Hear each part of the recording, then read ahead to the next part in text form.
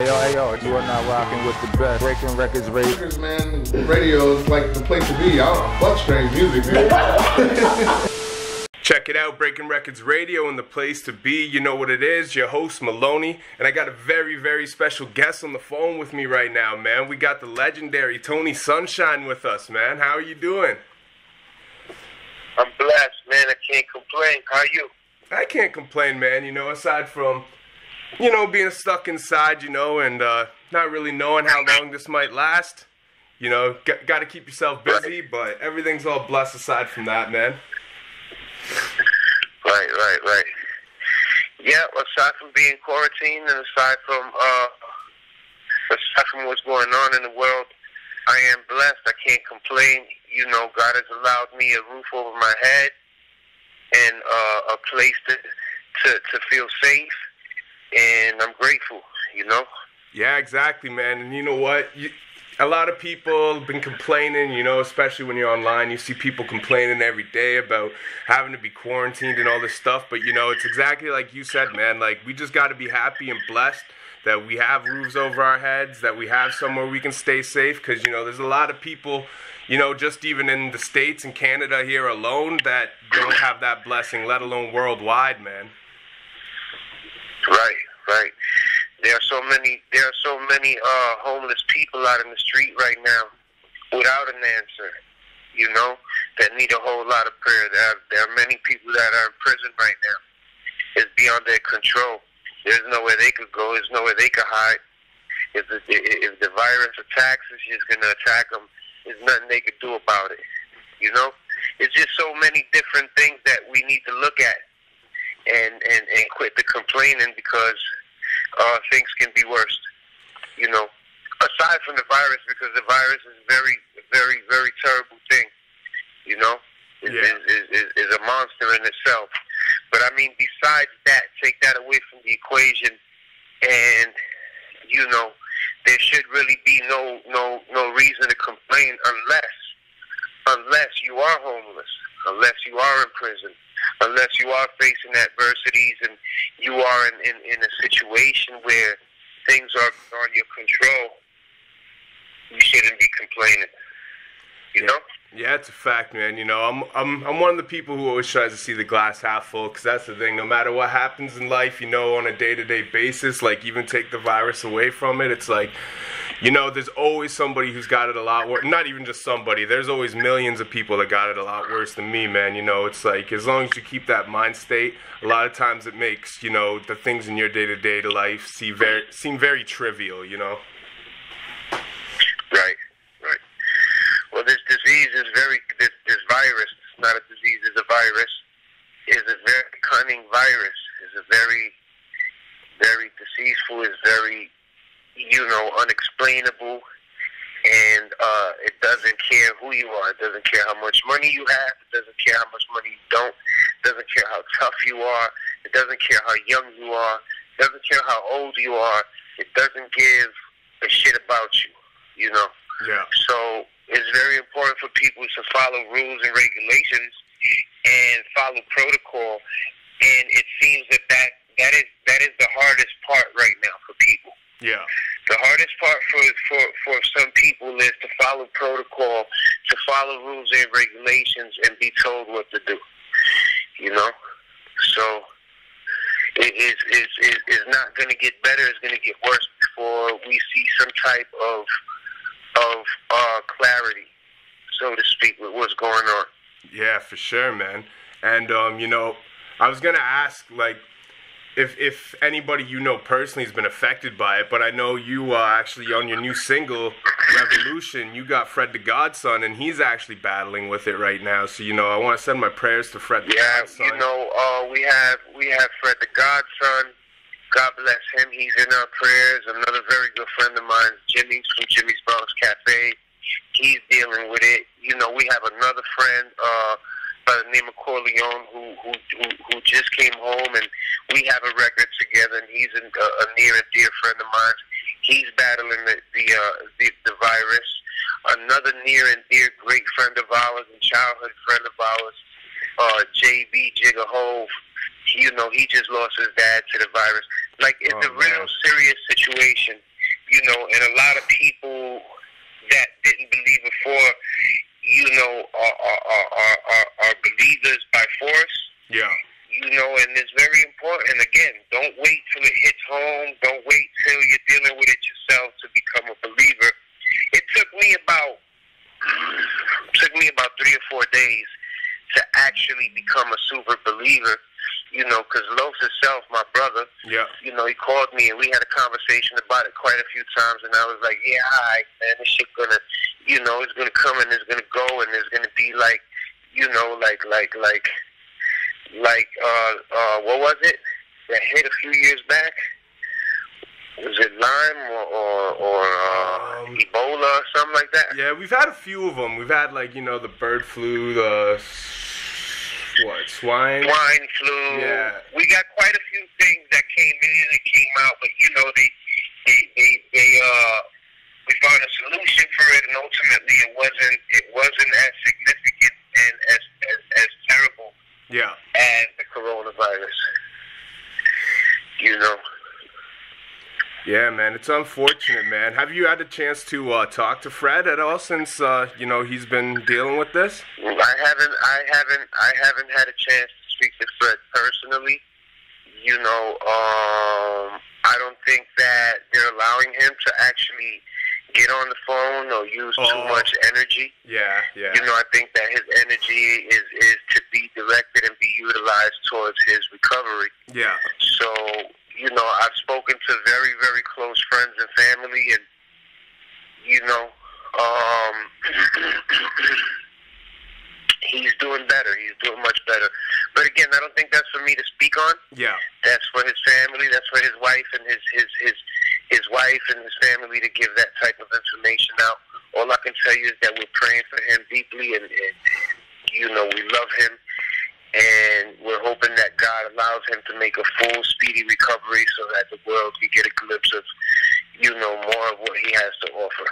Yeah, man, for sure. Fred's one of those dudes right now who's really holding up the flag for, you know, just fierce lyricism, like, you know, kind of the type of flag, you know, almost like, you know, Pun held up, you know. He's kind of in that what's the word I'm looking for? In that lineage of just, you know, fierce spitters, man, you know. He's a super talented dude, and what's special about him is that he is a true lyricist. Yeah. Like, he is a true lyricist. He's not a rapper. He's not, you know, what do you call it? There's just so many different ways to put it. But all I can say is that he is a true to the heart lyricist. He's special, man. Yeah.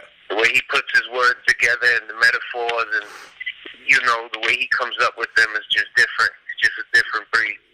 Yeah, he's very you know, his metaphors are crazy, and he's very, like, you know, he's got his own thing too, you know. I find a lot of lyrical dudes kind of follow in the same lineage of other dudes, you know what I mean? But, like, he's found a way to kind of do it very original, and kind of has his own, you know, he has his own pocket of doing it, which is one thing I really like about it. Like, he's innovative with it.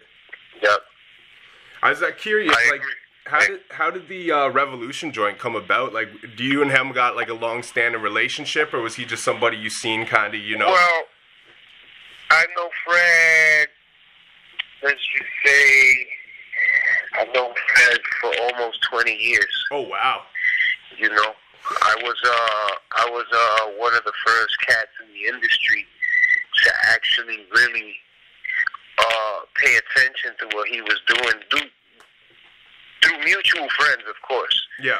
You know what I mean? Through mutual friends and family that, you know, brought him around. And, you know, I got to see him in very, very, very, very, very super early stages of development.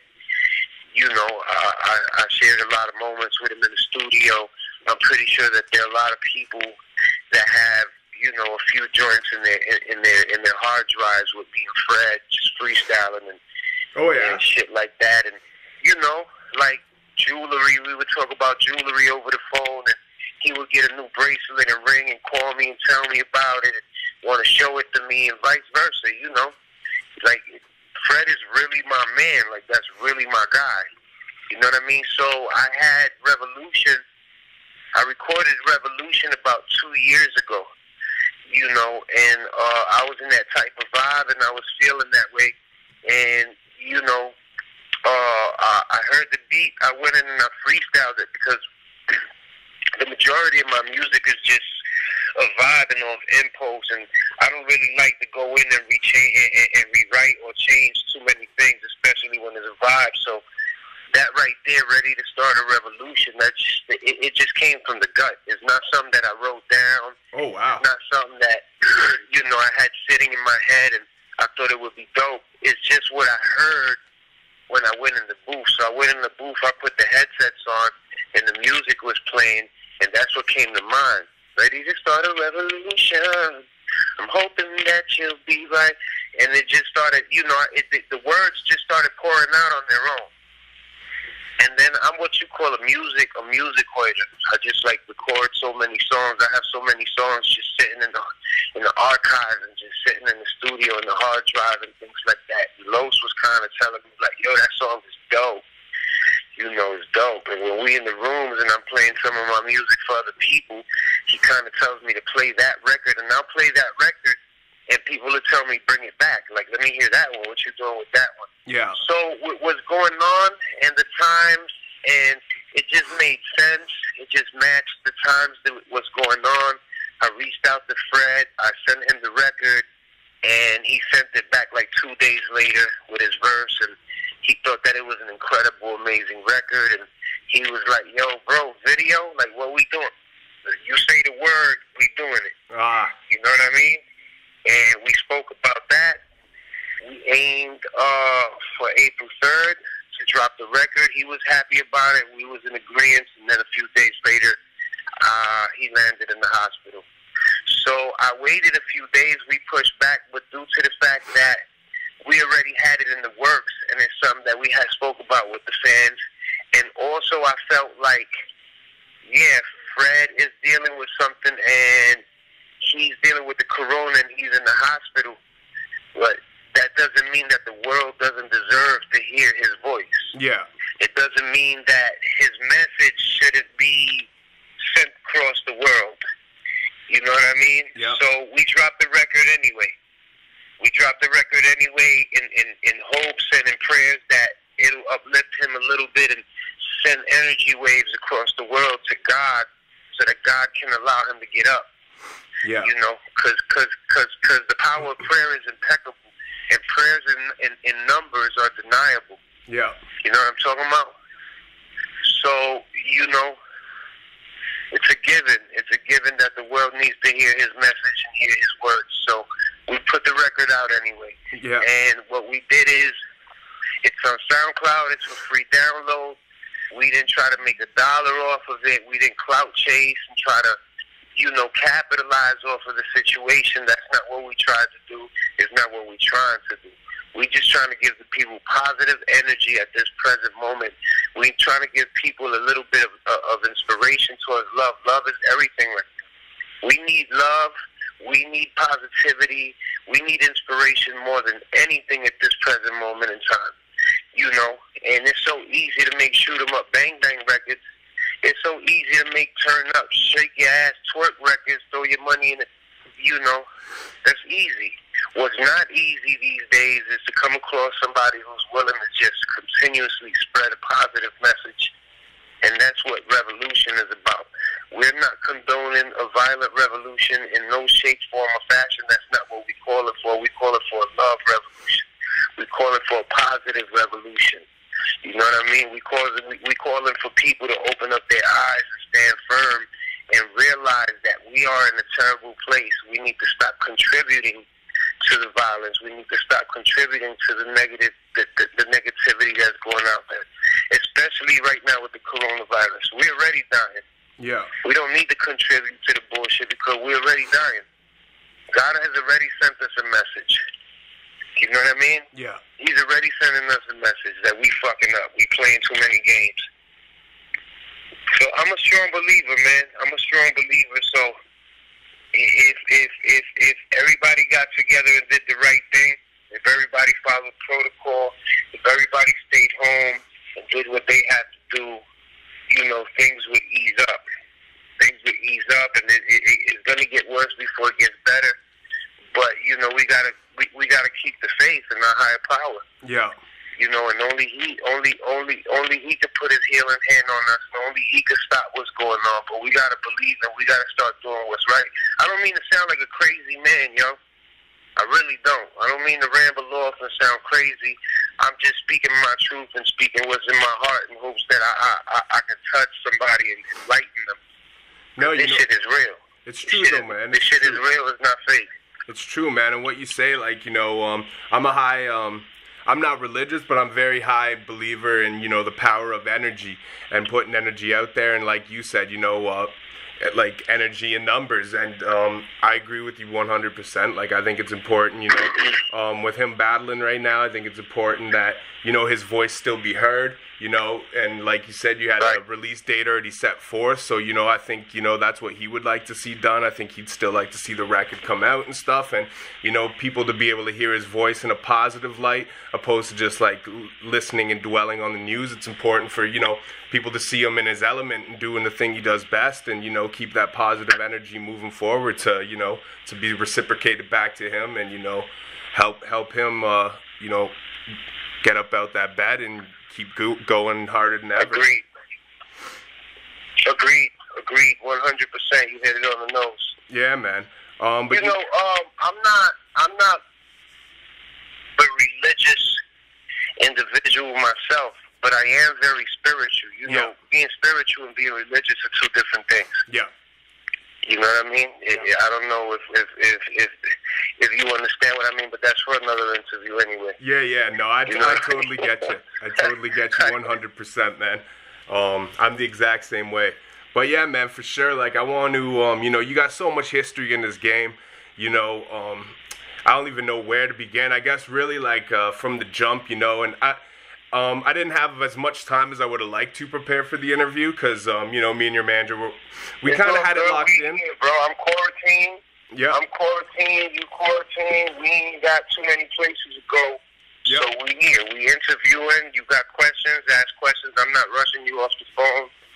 You know, let's get to it. Dope, man. Yeah. Like you know, like I said, I would have liked to do more preparation, but, you know, I didn't have 100% know that if it was going down today or not. So either way, I got some good prep work done, but, you know, I guess like just go to one thing about Los is if he told you he was gonna make it happen, he's gonna make it happen. He's gonna call me 1,000 times.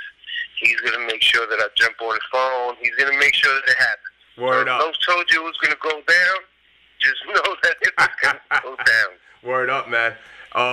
You know, I just one thing I really like to do in interviews is try to not ask the same questions a million people ask. So more so in the prep work, that's more so it, you know, because but you know, and that's appreciated. Yeah, that's so appreciated because it becomes so annoying and so generic. It's like, you know, I'm pretty sure you've heard my interviews for the last 10 years. Yeah. You have this information. This information is not only public information, it is generic information. Exactly, yeah. You know?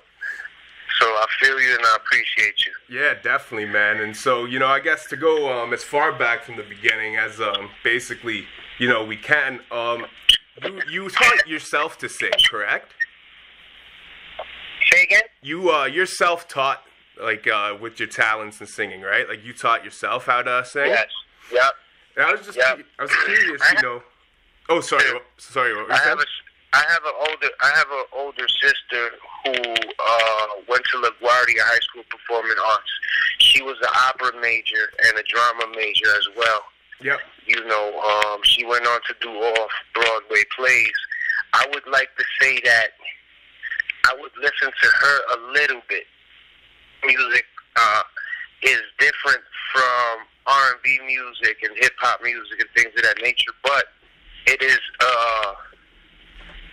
it takes a special kind of technique to sing opera, you know. So I was very intrigued when I was a child, just listening to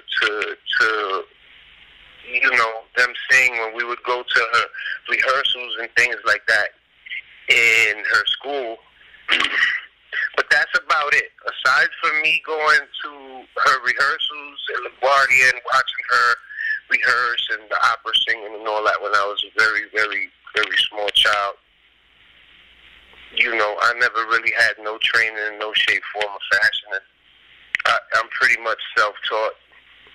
When that's crazy too, man, because, you know, I think a lot of the younger kids maybe nowadays don't realize how difficult something like that may be because they have YouTube and stuff, so you could technically teach yourself nowadays by watching tutorials and YouTube videos and stuff, but, you know, coming up like in... Yeah, these kids have it all. Yeah, man, but when we were coming up, to self-teach yourself something actually meant you taught yourself. So I was just kind of curious, like, how did you go about, you know, teaching yourself to sing? Because with a phenomenal voice like you know, that's... I would mimic my favorite singers. Okay. You know, I would mimic Stevie Wonder. I would mimic Lionel Richie.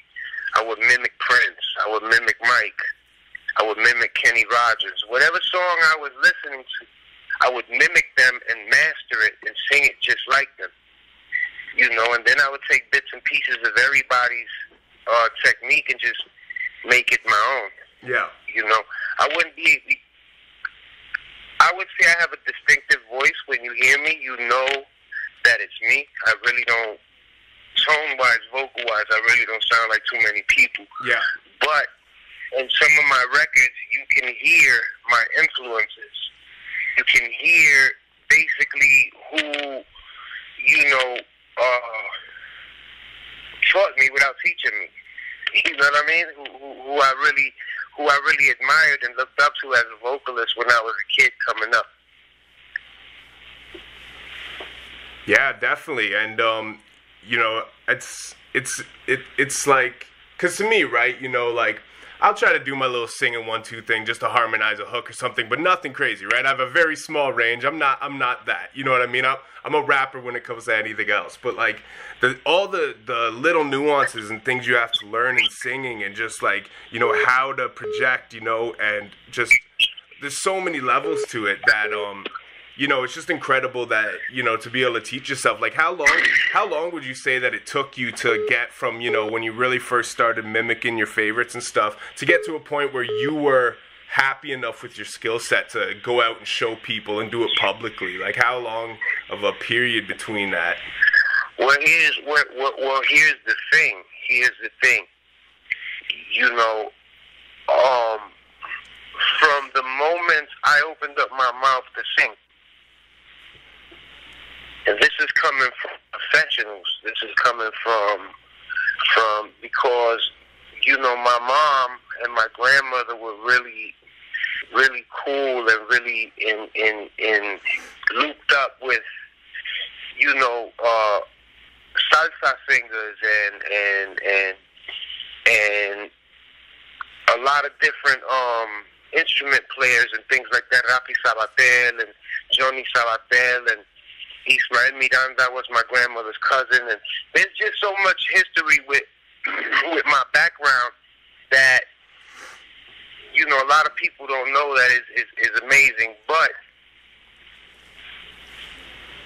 I had a God-given gift, and from what I'm told, and from what I remember, from the minute I opened up my mouth to sing, it was on a professional level. Wow. Like, I hit octaves and ranges and notes that average kids weren't singing. We pretty much have them. We've seen them on television throughout the years. We get wild with a bunch of children and a bunch of kids that come on stage and sing. You know, we get wild, and some of them sing to perfection, and some of them need help. Well, I'm told that as a child, and as far as I can remember myself, from the minute I opened up my mouth to sing, and every show I did, it was almost near perfection. Like, you know? Yeah. That's crazy. I got a naturally God-given gift, and a lot of people don't even know my full potential because they've only heard me on hooks, and they've heard, you know, bits and pieces of what I can do.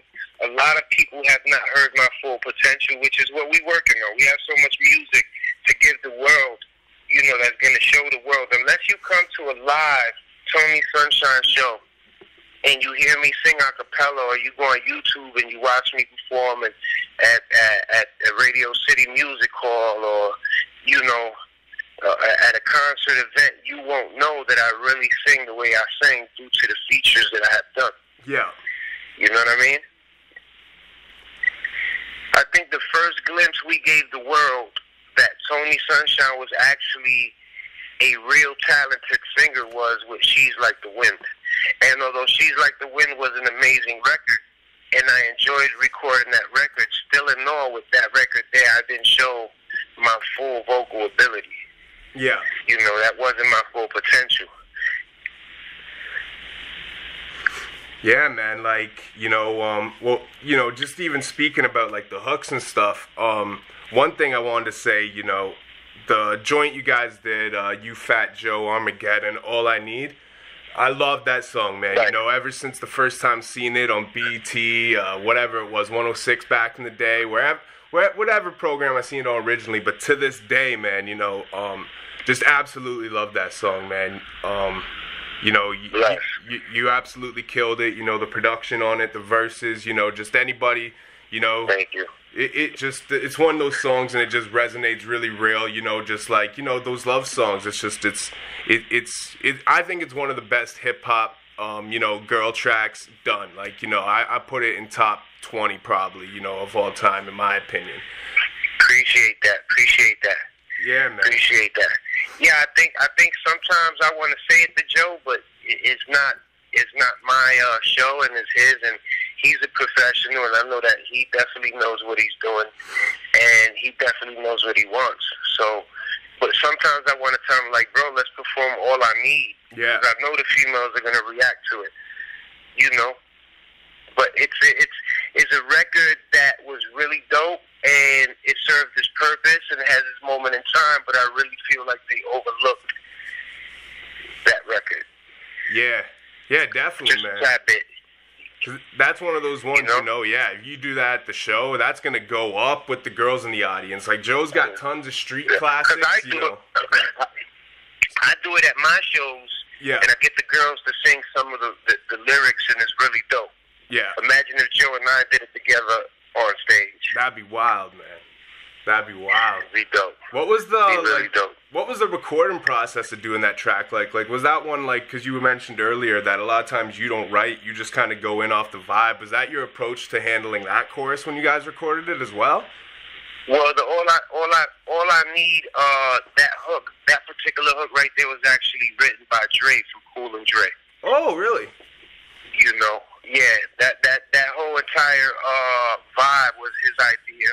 Okay. The hook was written by him, and then, you know, I went in and did the hook, and then the ad libs and the backgrounds and all that were my idea. You know, one day he came in almost when the song was almost done, and he was like, "Yeah, you remember the New Edition? This New Edition record?" And he was like, "I got an idea. Maybe you should go in there and sing this part." And I went in there and we knocked it out. And the rest is history.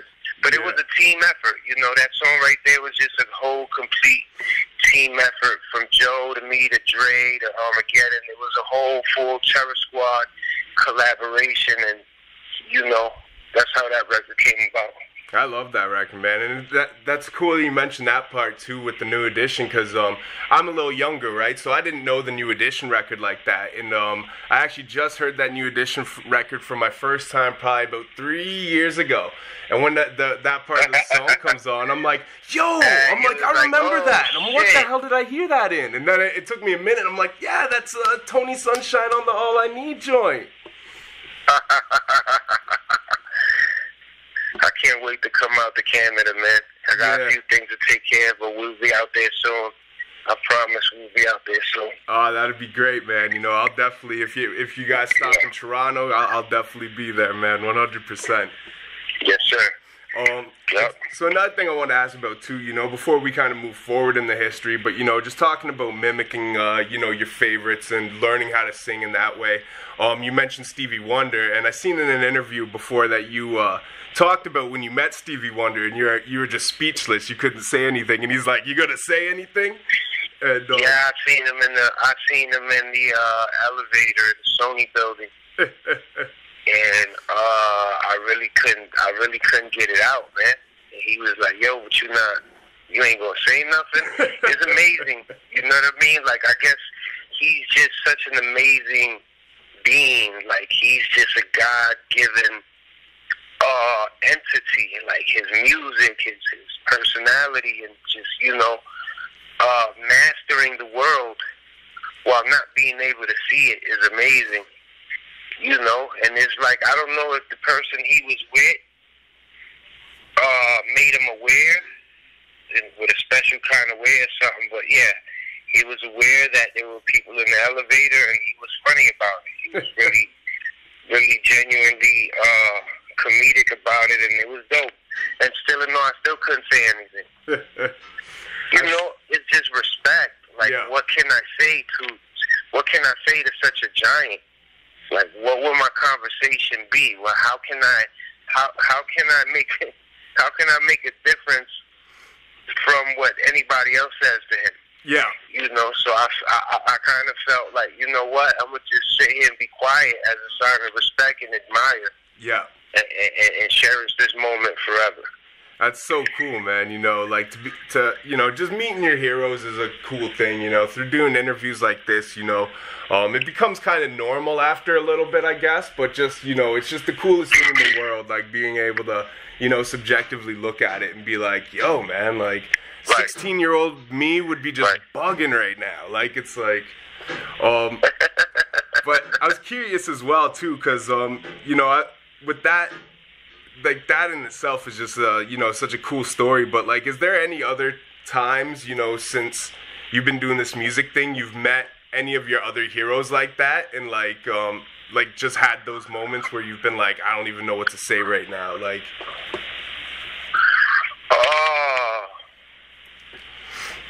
I believe so. You know, I've ran into, I can tell you that, you know, again, like,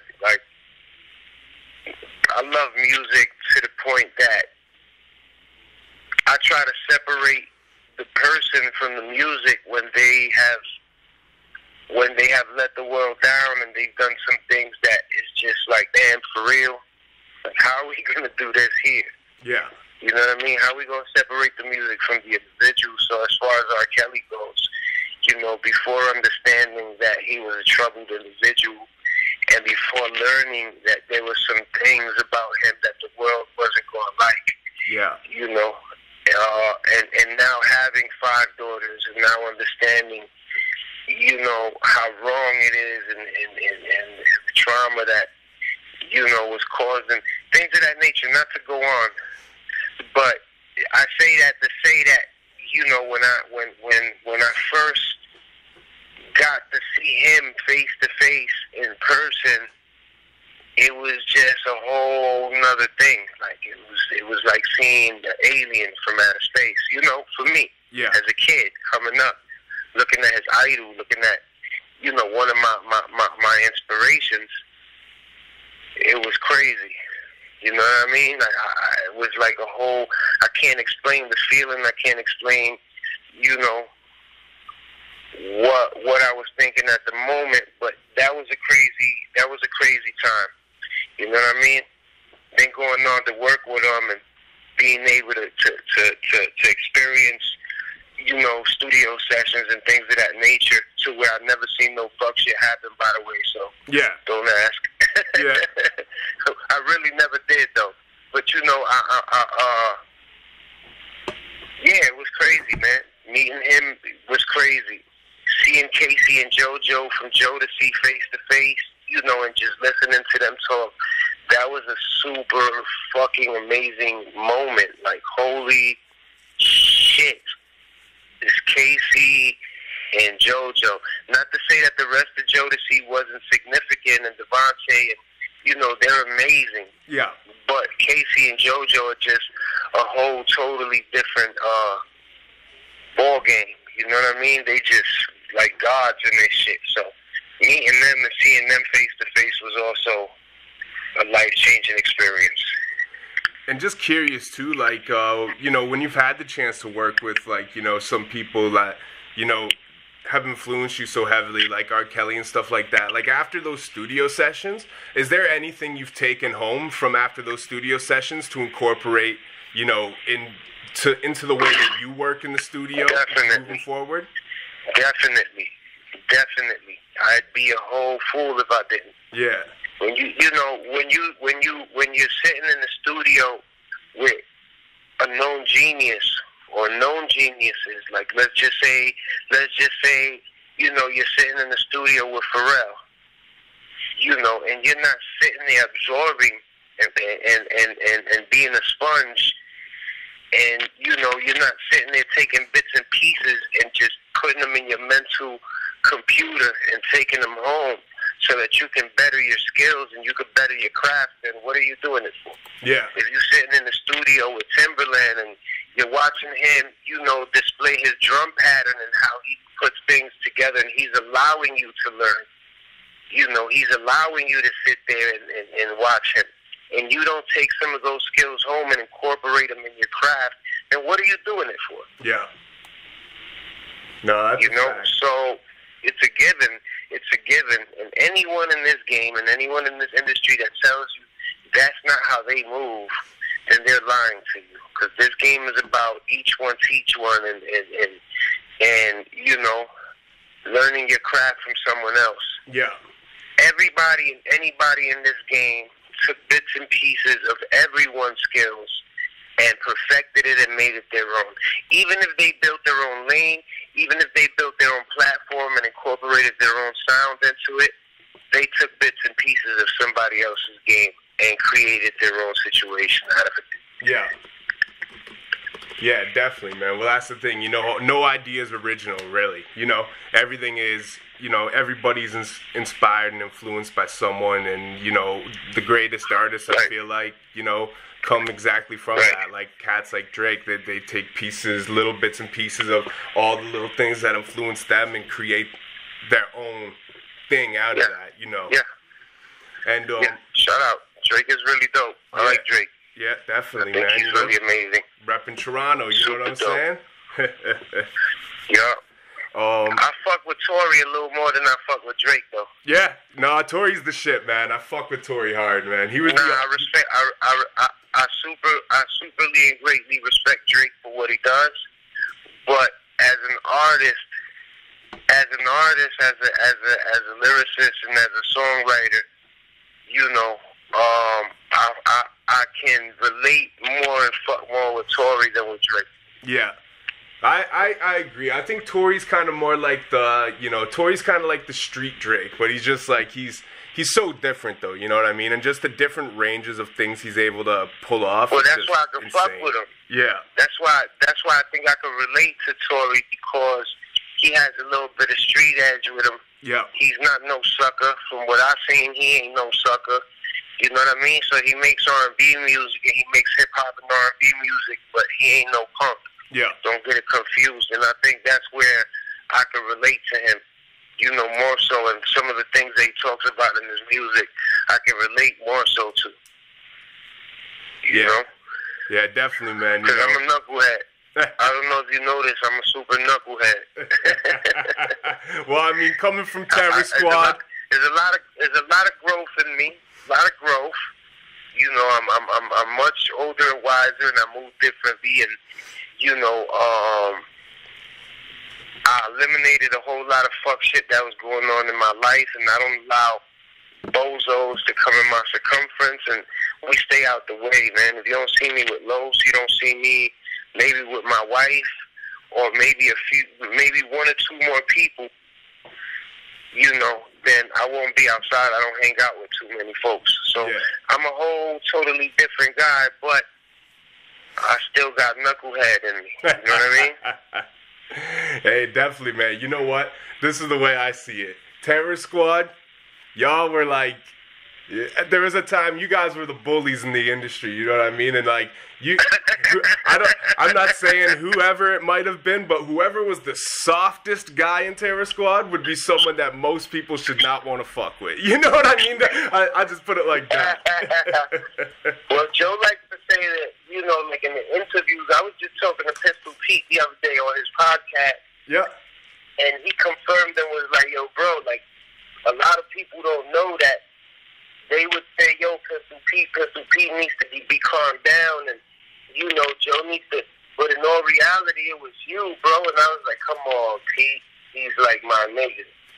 If anybody needed to be calmed down, and if anybody was the wildest, craziest dude in the whole team, it was you. You know, in my defense, I was the baby. Yeah. You know, the baby is always the trouble. Yeah, you know what I mean? It's like you got a chip on the shoulder. And also, I'm surrounded. I'm the baby. And I'm also surrounded by all these older guys and sub guys and gangsters that are supposed to protect me and defend me, and I knew it. So you could imagine the type of shit I was on. Like, don't play with me.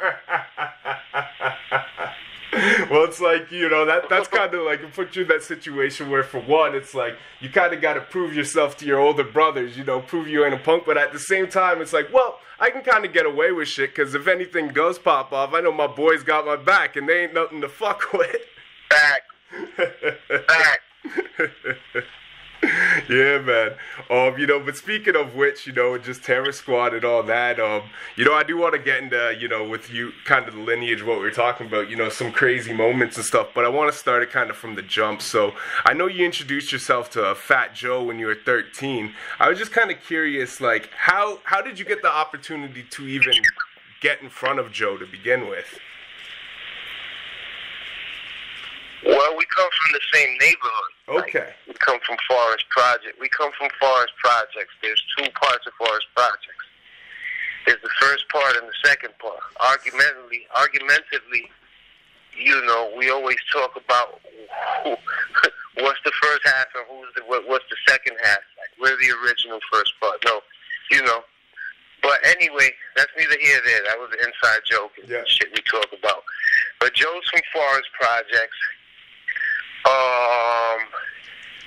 I moved to Forest Projects in 1990.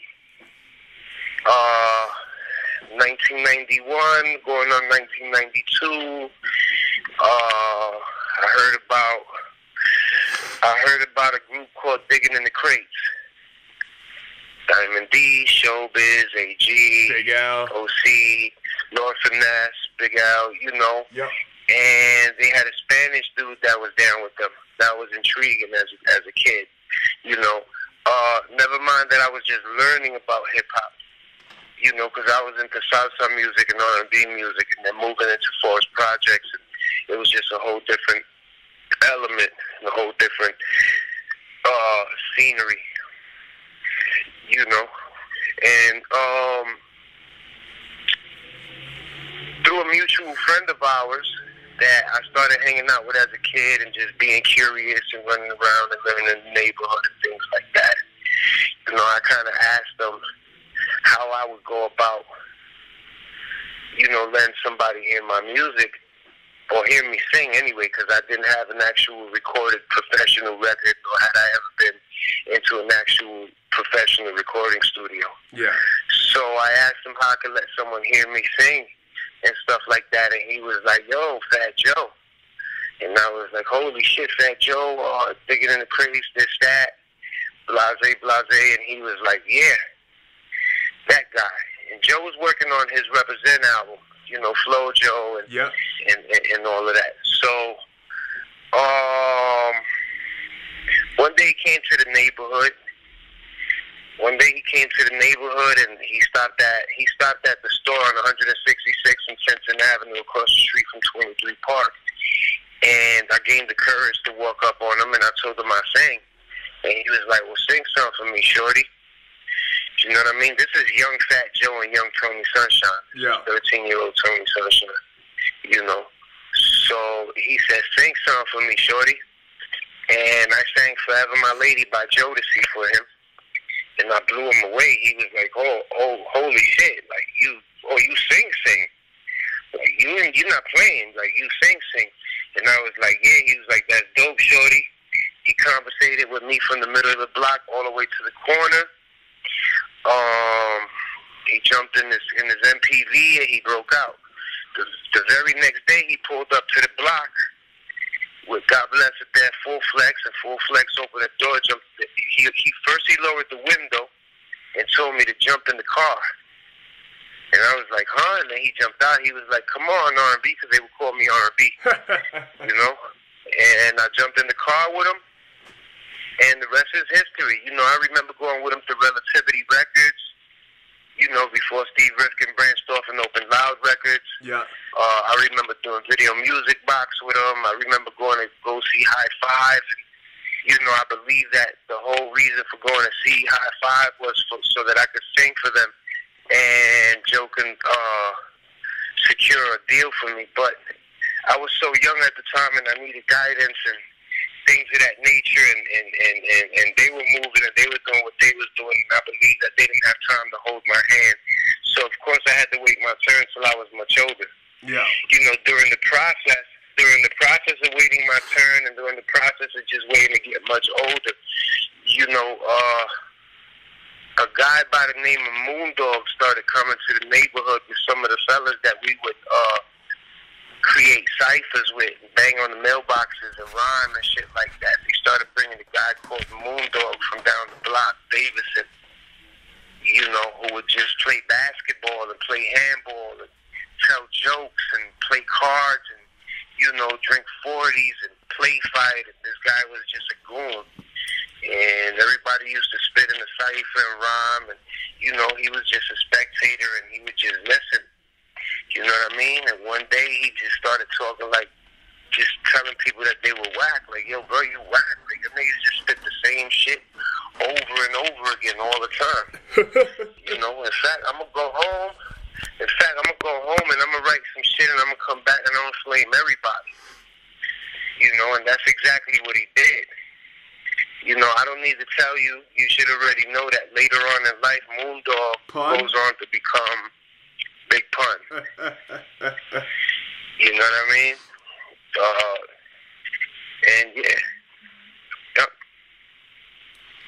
That's crazy. You know, Pun was just a comedian on the block. Pun was just a big, strong guy. Like, Pun would actually sit there and pull his tank top up and, you know, grab a bat and give you the bat and tell you to smack him in the stomach full speed ahead. I'm talking about, like, right before he, you know, became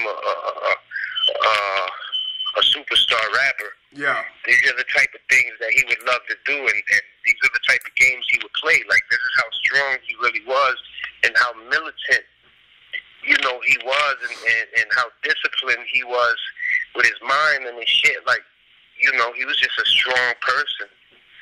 You would smack him full speed ahead with the bat, or if not, he was going to fuck you up.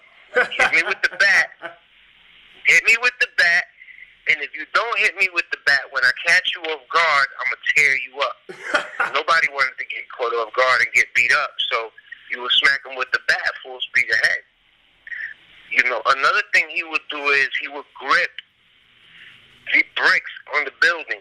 Let's just say, you know, he would bend his knees a little bit and squat and tell you to jump on his back. And then the next person would jump on their back. And the next person and the next person and the next person. And by the time you realized, Pun got about 10 to 12 people on his back. And he's doing squats with them. And everybody's holding on to the bricks of the building, almost reaching the second floor. Holy fuck. And Pun is doing squats with those 12 people on his back. If I'm lying, I'm flying. I got arch wings on my back. You can ask anybody that knows will tell you that this is the truth. From the bat story to doing squats with 12 people on his back to he was just a different breed, this guy. Wow. Like, for real. Oh, it's crazy, man. For real, for real. That's actually, you know, when you hear that he used to read encyclopedias and dictionaries and chew rocks, that is not a myth. Like, I've never seen nobody chew a real rock, but not like a real, you know, rock that's as solid as metal type shit. And Poe would sit there and master and read encyclopedias and dictionaries and actually chew rocks, but for real. I've never seen nobody destroy a rock with their teeth, ever. That's fucking wild, man. That's wild, man. And actually, you know... Yeah, Pun was different. Just talking about Pun, you know, because when we first brought him up, you talked about how he's just a funny dude on the block and stuff, and you know, I know Pun was one of those dudes. He was very serious, could be very scary. He's not the type of person you want to piss off, but I also know Pun was just hilarious. He wasn't the guy you wanted to piss off. Yeah. He wasn't the guy you wanted to piss off, you know, but at the same time, if you did piss him off, then you must have really played yourself, because Pun was just a happy-go-lucky, wear your heart on your sleeve, you know, make you smile. What is it I could do for you? You know, what do I have to do to make you smile? What's going to cause, what can I do to keep a permanent smile on your face? Yeah. Just don't hurt my feelings. Just don't hurt my feelings. You know what I mean? You got a problem, come talk to me about it. Don't hurt my feelings. Don't violate me in any way. And it's bulletproof love. I got you forever and ever. Endeavor, endeavor. I'll take the shirt off my back. I'll give you my last $5. I'll drive 10 hours from my house to go get you if you're in trouble. Just don't ever violate. Yeah. You know what I mean?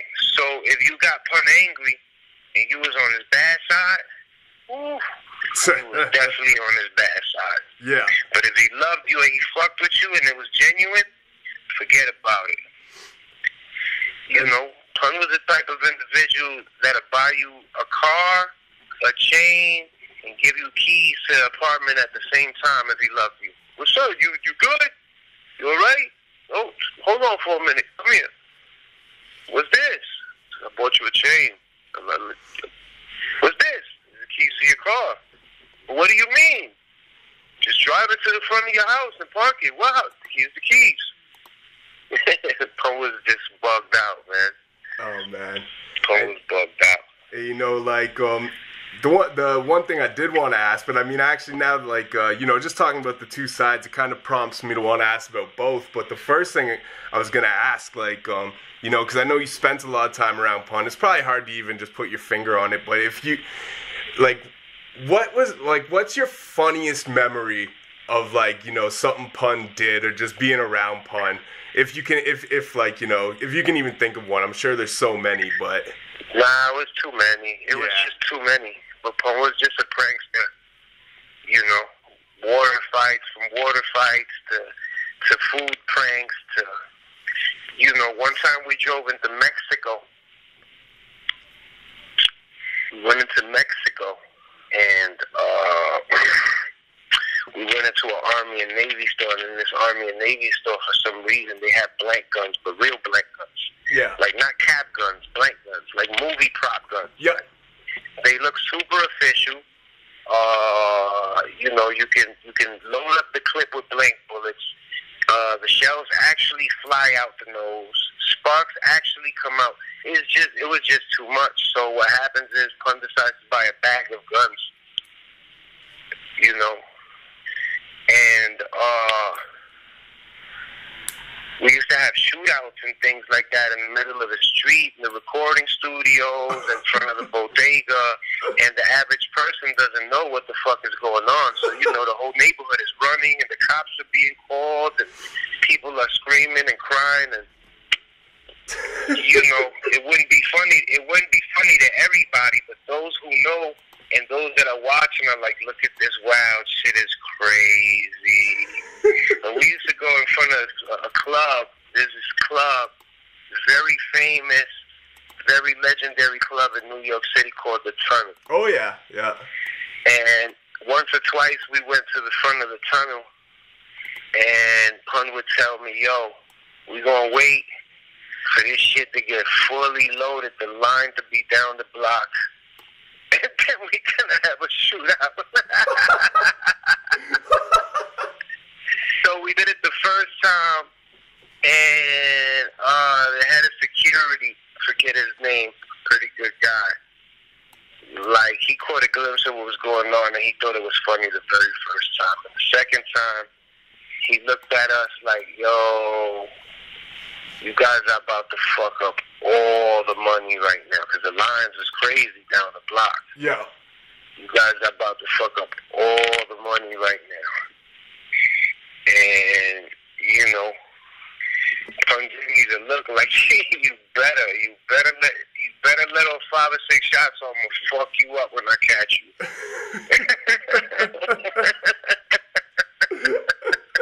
So of course you know I let off a few shots.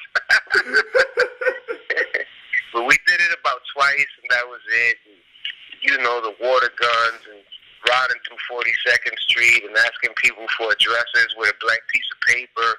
And when they look down, punters in the back looking through the back window and just hits them with the super soaker. Like, it was just too much pranks. Too many pranks. Oh, man. Yeah, you know, like, I know, you know, there's so many memories of Pud, you know, crazy stories and stuff, which I did want to see, you know, maybe ask a little bit on that side too. But one thing I always like to ask about, you know, people like Pun or Price, with people who spent time with them, is what their funniest memories are. Just because I know, you know, both those dudes were just fucking, just hilarious people, man, you know, and... Nah, hilarious. They were hilarious. Yeah, man, but you know, on the other side of that spectrum too, you know, with Pun being so wild and stuff, I was curious, like, you know, well, and even, you know, you saying that you were wild too, you know, but like, what was like, maybe like, I don't know if it's even something you could talk about either way, but like, what would be like your wildest memory, or like, maybe even scariest memory, you know, around the times rolling with Pun and stuff?